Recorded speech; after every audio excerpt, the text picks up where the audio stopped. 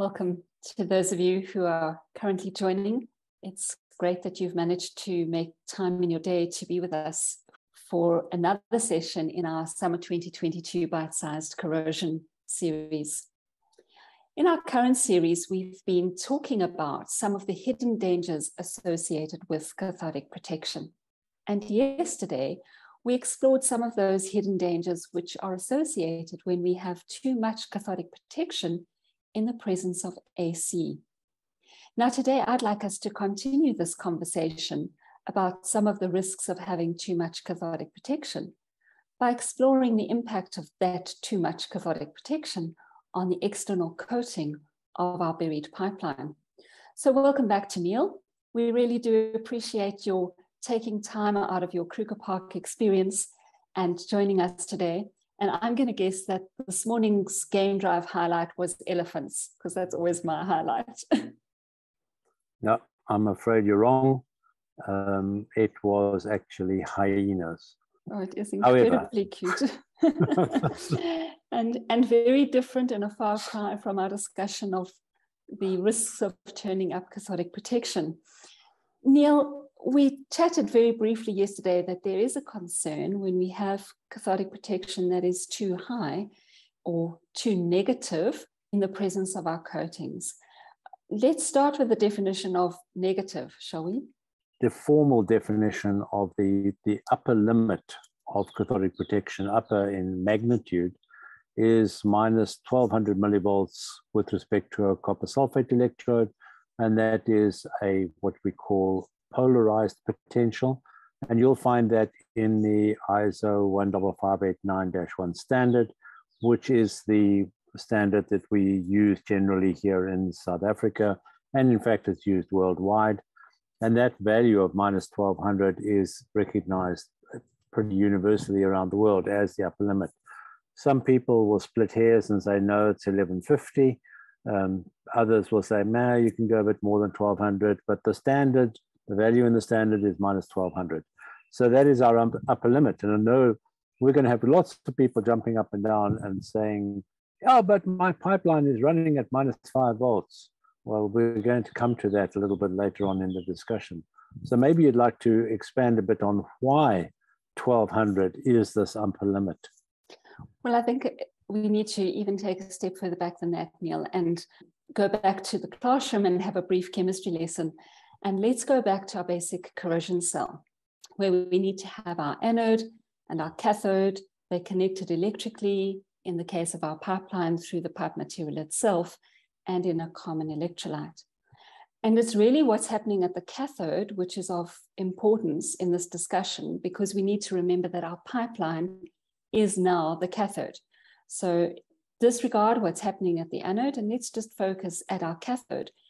And we mustn't forget that the mechanism of corrosion is this electrochemical interaction at play.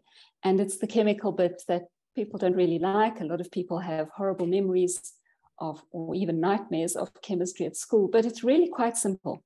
And what's happening is that through the corrosion reaction, we have this source of electrons, and they have to go somewhere. And at the cathode, they combine through our electrolyte with one of two media.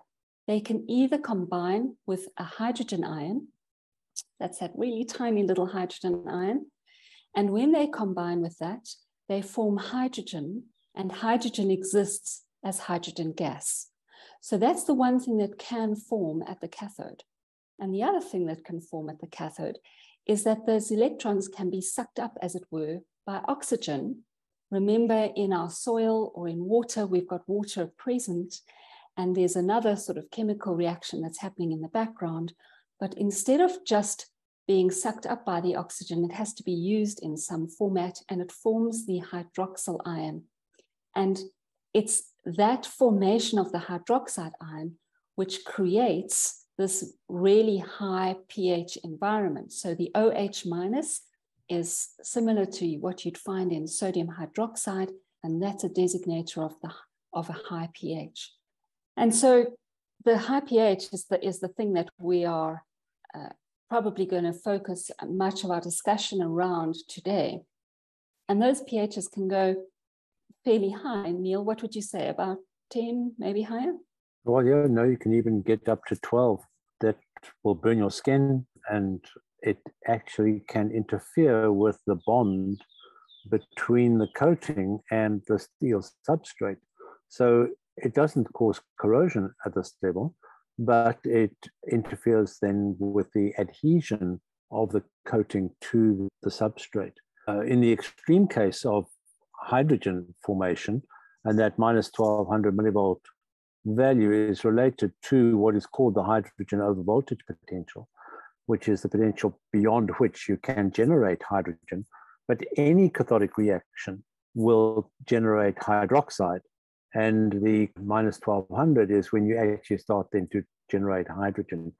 And in some of the testing that we do, which we're going to talk about in a moment, you can actually see the hydrogen bubbles coming off the test specimen. If I can just quickly comment before we move on from that, because that's very valid, but just some people struggle with the concept of acid and base, or acid and alkali. And so just to into your home and practical environment, something acid, lemon juice, vinegar, and then your concentrated pool acids and so on. A basic solution or an alkali solution is something like soap, ammonia, and drain cleaner, sodium hydroxide caustic soda that you would put down the drain. Those are all hydroxides by nature. So when we feel it sort of in a soapy sense, but in these very high pHs, pH 10, 11, 12, you can really burn yourself with those hydroxides. And if it burns us, it can damage the coating. And as Neil says, can affect the adhesion, and any hydrogen that's generated can obviously also damage the coating. There you go, Neil. There's a story behind this photograph, I'm certain. So this is a photograph of an epoxy system where the cathodic protection potentials were uncontrolled and has resulted in blistering of the coating. And this is a good indication of a situation where you have excessive cathodic protection, is this coating damage that you see, either in the form of blistering, and eventually these blisters may well break and expose the underlying steel. When that happens, you're then faced with a vicious circle, because you now need to again increase the cathodic protection levels to cope with the increased area of steel that has been exposed. And so you turn up the wick on the cathodic protection, that causes more disbonding, causes more current, causes more CP, and so it goes round and round and round, and you eventually end up with having blown off the coating. So I think that highlights the criticality that the coating that is used in conjunction with cathodic protection has to be formulated in a specific way so that it is able to withstand these high pH environments. For sure, the actual formulation of the coating is critical in terms of the type of coating, and then also its correct application. And we have seen in many situations where a coating which has, for example, passed what we call a pre-qualification test, in other words, the coating itself is physically compatible and chemically compatible with cathodic protection, but is not applied correctly, either through poor surface preparation or overcoating times or contamination or poor mix ratios or inadequate curing, all sorts of things like that, that coating then does not perform. And one of the things that we then do on a regular basis is called a cathodic disbonding test. And here you can see a graphic illustration of a cathodic disbonding test. There are many different variants of this test. In the test, we have sodium chloride solution, like salt water, in other words, in a little cylinder that is glued onto this coated surface. There will be a deliberate defect made in the coating, and we polarize this steel plate negative with respect to the solution to a value that is in excess of that hydrogen overvoltage potential. And it is done deliberately because we want to see just how resistant the coating is to the effects of cathodic protection.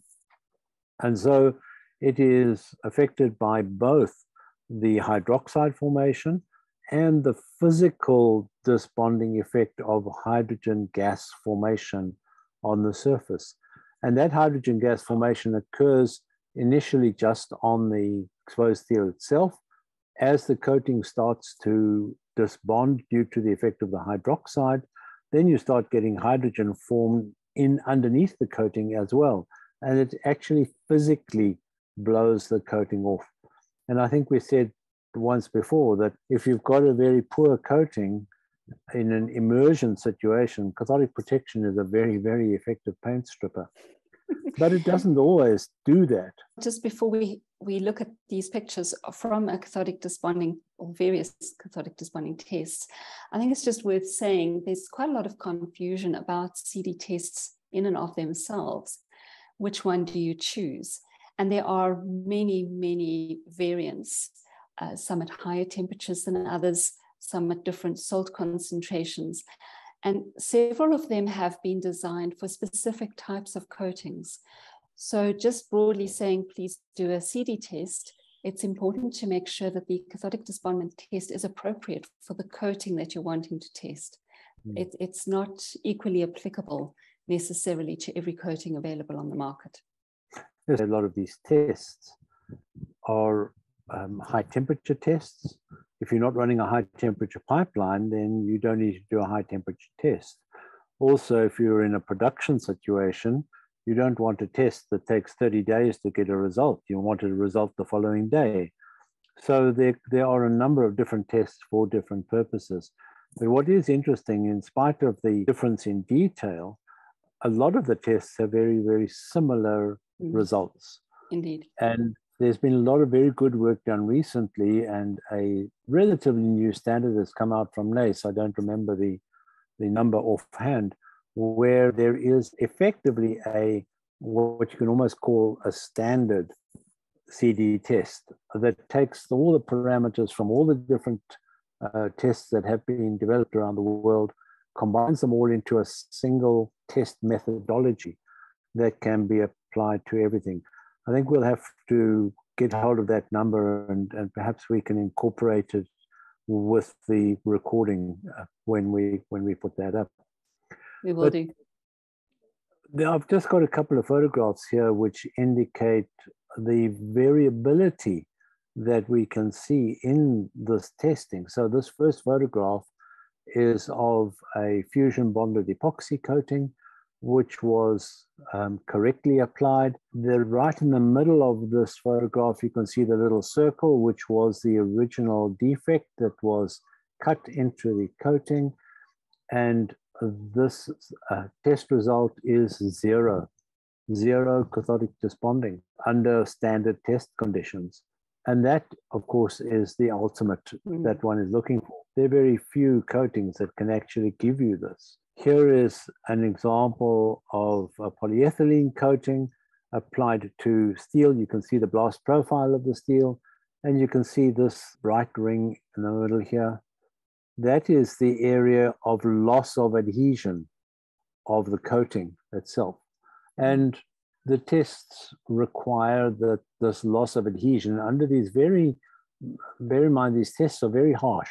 They are far beyond the normal operating conditions, which is why they are called accelerated tests.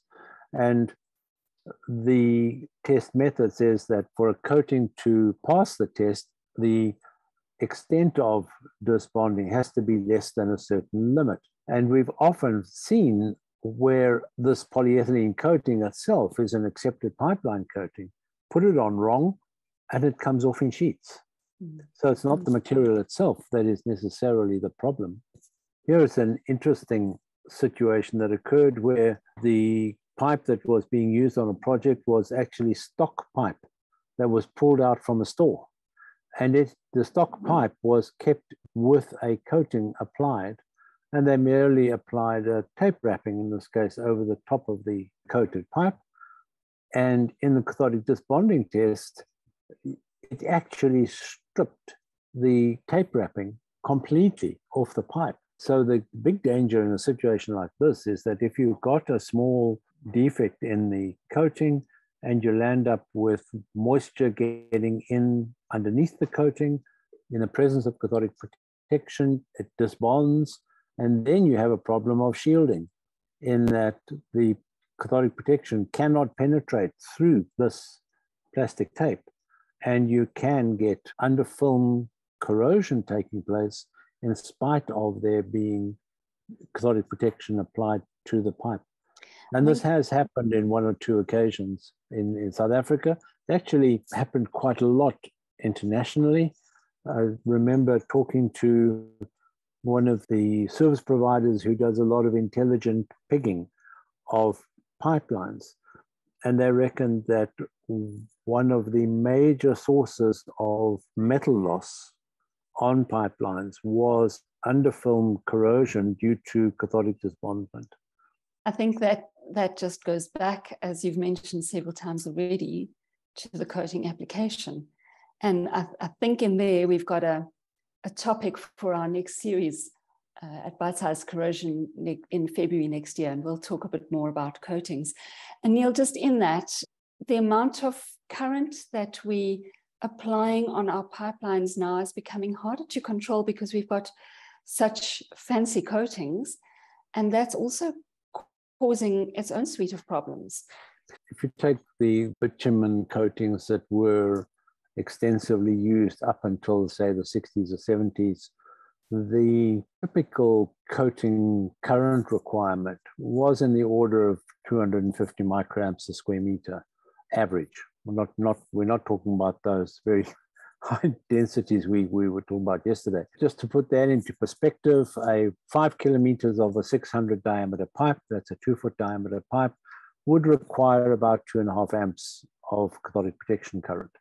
You take that same pipe and you put on one of the modern coatings like polyethylene or polymer modified bitumen, rigid polyurethane, any of those, and all of a sudden you now have a current requirement of 3 milliamps for that same piece of pipe. Now, if you take the theoretical cathodic protection calculations, you think, oh, that's great, I can protect lots and lots of pipe from a single point. The problem now is that if you're only supplying 3 milliamps to 5 kilometers of pipe and you've got a rectifier every 50 kilometers, get a point of damage some distance from the rectifier. At that point of damage, you need a high current density. How are you going to get that current to that point? The temptation is to, well, turn up the rectifier. Turn up the rectifier because of the very good insulation value of the coatings. You find that the potentials at the drain point are then unacceptably high. And so control of the CP system in terms of keeping the pipe under cathodic protection becomes more tricky. Now, just in line with that, we've just mentioned that if we have exceedingly high potentials, we can cause cathodic disbondment, and we want to keep our cathodic protection in the desired range, which is minus 850, minus 950 to minus 1200, or whichever number we're going to take. So what are some of these ways that we can keep this control? Perhaps the best way is to incorporate coupons into the monitoring system. So wherever you have a test point, you have a coupon, and that enables you to get a far better picture of the pipeline operations.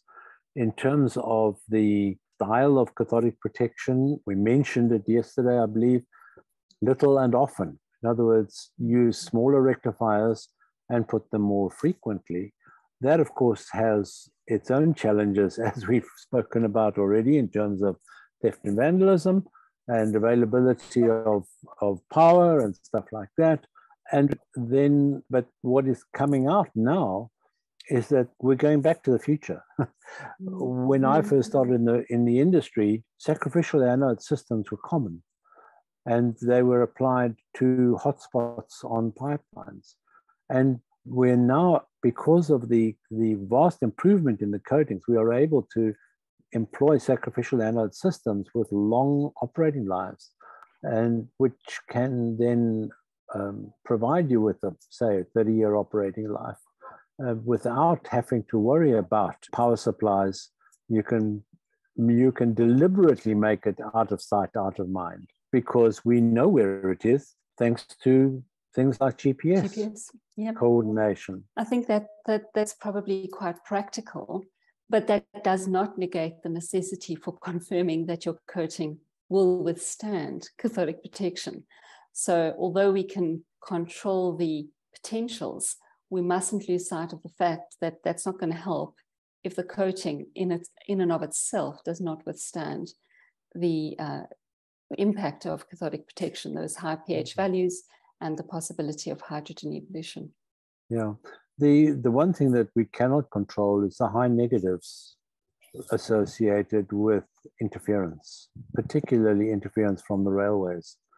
And in terms of actually quantifying that value, we need to, again, use more sophisticated, maybe is a word to use, means of monitoring, because in cathodic protection, you may remember from some of our previous discussions, we talk about the value of off potentials and on potentials and IR factors in cathodic protection.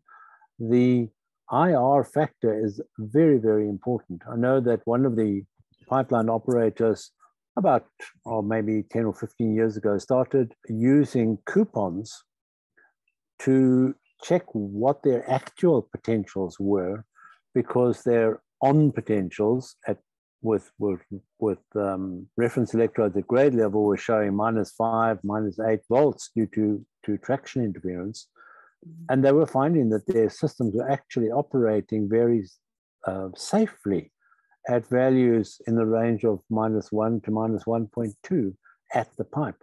So the use of strategically placed coupons and correctly designed coupons is essential in terms of monitoring our systems accurately. Absolutely, Neil. And I think that last comment about careful design of the equipment that we're installing is also key. As things progress, so there are changes, improvements in coupons, in stationary reference electrodes, in remote monitoring infrastructure, and all of those can be used effectively, but they need to be appropriately designed for the situation at hand, and taking into account some of the local challenges as well. One of the aspects of that is that the stray current situation in particular, and I know we're going off topic slightly, but it's relevant. If you put stray current control in the wrong place, firstly, it won't control the stray current discharge, which allows corrosion. Secondly, it will promote high negative potentials. So your stray current mitigation design is critical in terms of preventing overprotection and coating damage. Well, Neil, I think actually there's a lot more to this discussion than what you've started right now. So I'm going to ask you to hold that thought, as it were. Exactly, that interference currents also are a source of a hidden danger within the cathodic protection consideration. So I think let's hold that over and talk about that next week, if we may, when you will be back from the bush, and we can delve into the risks associated with interference and with continuity. I know sometimes you like to refer to that as being pipeline immunodeficiency. So would you be willing to join us then? Yeah, sure. Excellent. Thank you to Neil for taking time out from his escape into the bush, for chatting with us today. And I hope that you found today's conversation about the risk to coatings from too much cathodic protection has been informative and perhaps given you a different perspective with your own cathodic protection systems. So I really do thank you for joining us, and hope that you can join us again on Tuesday next week. And we will be looking at some of the risks associated with interference and continuity in terms of our cathodic protection. So have a great rest of the week, and we'll see you next week. Thanks, everyone. Cheers.